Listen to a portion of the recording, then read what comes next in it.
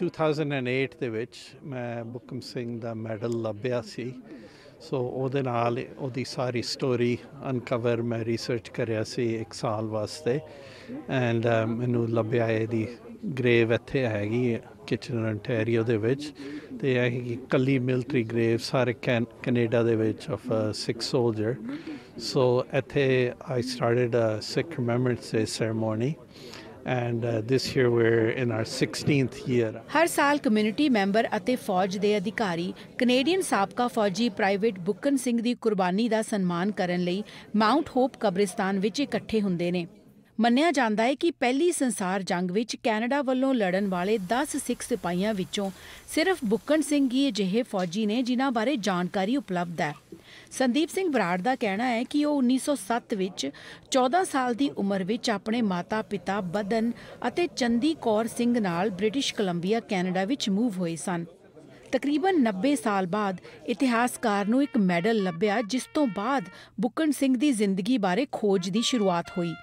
Royal Canadian air force ਦੇ major Sarabjot ਆਨੰਦ ਹਰ ਸਾਲ ਇਸ ਸ਼ਰਧਾਂਜਲੀ ਸਮਾਰੋਹ ਵਿੱਚ ਸ਼ਾਮਿਲ ਹੋਣ ਲਈ ਆਟਵਾ ਤੋਂ ਕਿਚਨਰ ਆਉਂਦੇ ਨੇ। ਮੈਂ 2011 ਵਿੱਚ ਰਾਇਲ ਮਿਲਟਰੀ ਕਾਲਜ ਜੁਆਇਨ ਕੀਤਾ ਸੀ ਐਂਡ ਐਵਰ ਸਿੰਸ 2011 ਤੋਂ ਆਈ ਬੀਨ coming at this ceremony and ਬੜਾ ਫਖਰ ਹੁੰਦਾ ਹੈ ਕਿ ਸਾਡੇ ਲੋਕਲ ਪੋਲੀਟੀਸ਼ੀਅਨਸ ਰੈਕਗਨਾਈਜ਼ ਕਰਦੇ ਹੈ ਕਿ ਇਹ ਇੰਪੋਰਟੈਂਟ ਗ੍ਰੇਵ ਸਾਈਟ ਹੈ, ਇਹ ਇੰਪੋਰਟੈਂਟ ਹਿਸਟੋਰਿਕ ਮਾਈਲਸਟੋਨ ਹੈ ਸਾਡੀ ਸਿੱਖ ਕਮਿਊਨਿਟੀ ਲਈ ਐਂਡ ਕੈਨੇਡੀਅਨ ਕਮਿਊਨਿਟੀ ਲਈ। ਕਮਿਊਨਿਟੀ ਦੀਆਂ ਬਹੁਤ ਸਾਰੀਆਂ ਉੱਘੀਆਂ ਸ਼ਖਸੀਅਤਾਂ ਨੇ ਇਸ ਸਾਲ ਦੇ ਇਸ ਸਮਾਰੋਹ ਵਿੱਚ ਸ਼ਮੂਲੀਅਤ ਕੀਤੀ।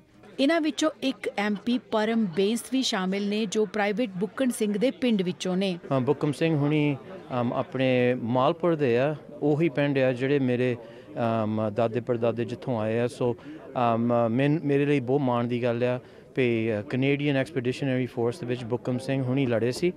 ਤਾਂ ਅੱਜ as a member of parliament ਮੈਂ ਇੱਥੇ ਆ ਕੇ ਸੈਰੇਮੋਨੀ ਦੇ ਵਿੱਚ ਹਿੱਸਾ ਦਿੱਤਾ।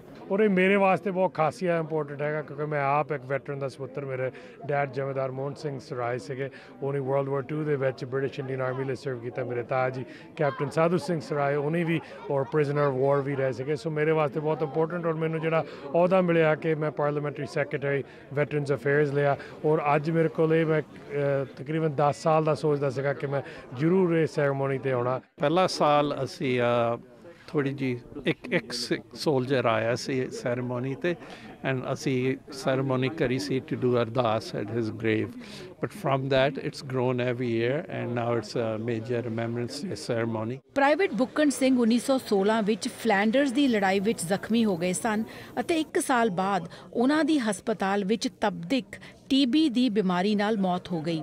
ਉਹ ਸਿਰਫ 25 ਸਾਲ ਦੇ ਸਨ ਪਰ ਇਤਿਹਾਸ ਵਿੱਚ ਉਹ ਹਮੇਸ਼ਾ ਜ਼ਿੰਦਾ ਰਹਿਣਗੇ। ਲਵੀਨ ਗਿੱਲ, OMNI News।